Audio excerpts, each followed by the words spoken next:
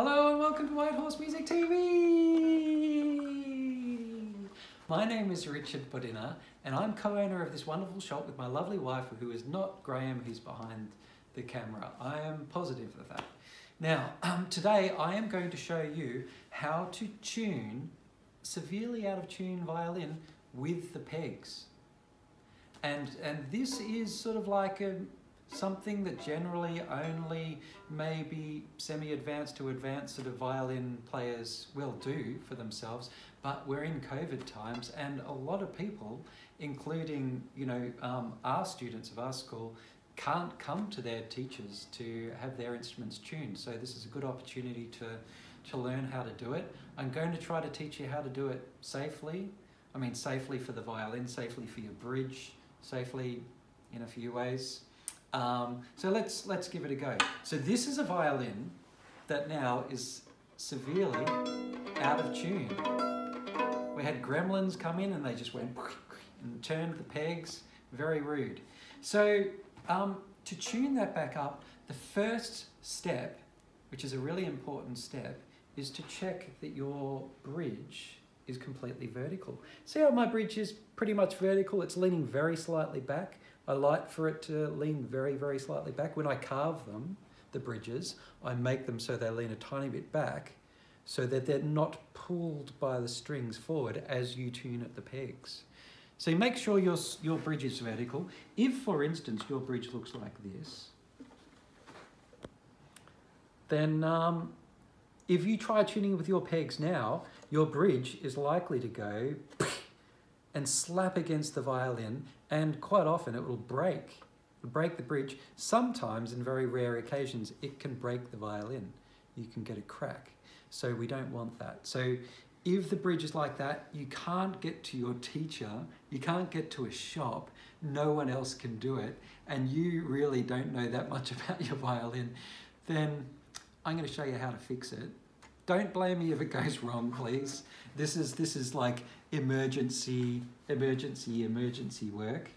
But hopefully if you follow my instructions, it shouldn't go wrong. To start with, you want to hold the bridge firmly in your left hand. See, I've got my two fingers on that side and I've got my thumb on this side of the bridge. And so that bridge is not going anywhere that I don't want it to go.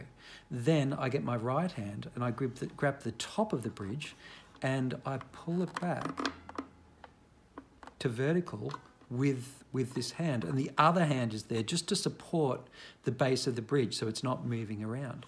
So now the bridge is pretty much vertical. And you can see it's vertical because the feet look like they're properly fitted to the body. Before, when it was leaning forward, the back half of the bridge, the feet didn't actually look like they were fitted to the body of the violin. Okay, so your bridge is perfectly vertical. That is a good start. I hope that worked out for you. Now, next step, with the strings that are majorly out of tune, you want to bring the fine tuners out. So often the fine tuners will have, and I'm just going to demonstrate, will have come right down to the bottom, right down to touching the fine tuner, down to touching the tailpiece there. There is no more room for me to tighten that fine tuner. And so if I now tune with the pegs, the next time it goes a little bit out of tune, I'm going to have to tune with the pegs again because this fine tuner has got no room to be tuned. So first thing, if it's really out of tune, bring that fine tuner all the way out, turning it anti-clockwise until it's just disengaged with the tailpiece, and then tighten it a tiny bit so that at least it's engaged. Okay, so you're going to have plenty of room there with that fine tuner, so that's great. Next step, we're going to start trying to tune this A string peg. This string has gone massively out of tune. So I have my piano next to me. You might have a tuner which makes an A, but you need to somehow find an A that you can reference to do this. You cannot use your tuning function on the tuner to tune this now because it won't recognize which note you're trying to tune. Because at the moment when I pluck that, that's coming up saying it's a B. It has no idea what octave that note is in and what, and it's too far out of tune to be using the tuner. So basically, to bring it up to tune, I want to find the A on my piano, and in my previous videos I showed you how to find the A.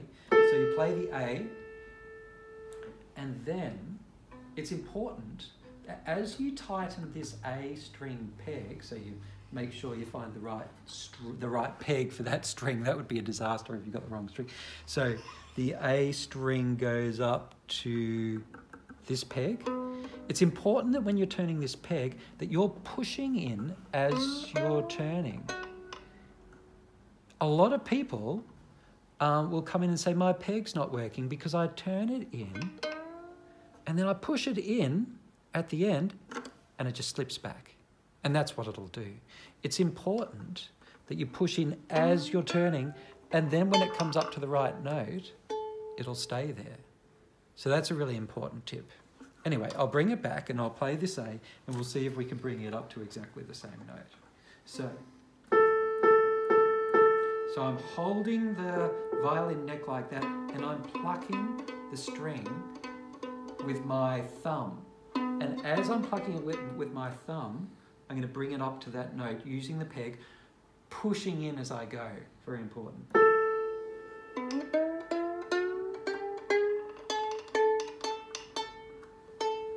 I got up to the right note. There you go. And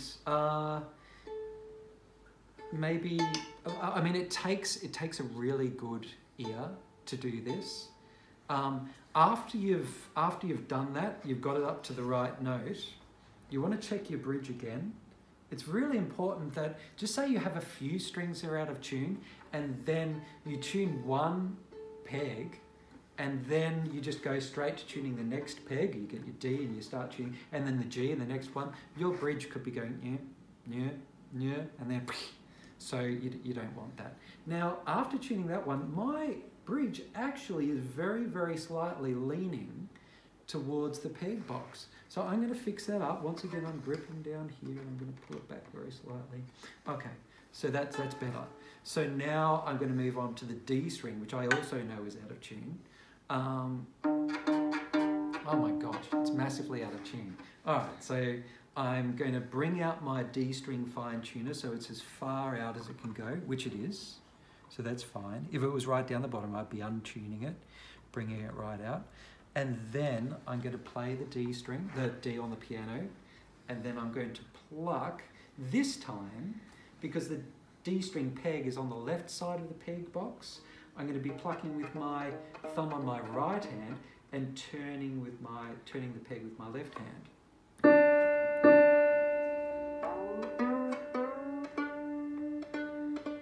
So I was pushing in as I went, and I found pretty much the right note. Okay, so now the D is pretty much in tune, the A is pretty much in tune.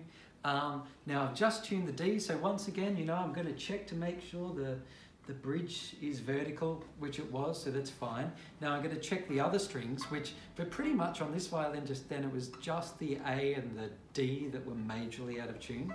So I'll check the E. Yeah, pretty close. Also pretty close. So they're all fairly much close to being in tune. The fine tuners on those ones that were majorly out of tune are now have plenty of room to do tuning and to do fine tuning with your tuner, or going back to your piano to do some fine tuning. Your bridge is straight. The pegs, because you were pushing in as you were tuning, are solid and they're not going to suddenly slip out of tune. So it's all prepared for you to go back to video number 1 and 2 of this tuning escapade and do some proper fine tuning and make it all hopefully in tune. Now I hope this helped you, and yeah, good luck getting through all this ridiculous COVID stuff, and I hope you get to a stage where you can get back to having lessons with your teacher or coming down to a shop so we can tune it for you, because I like violins and I like tuning them. Thanks for watching.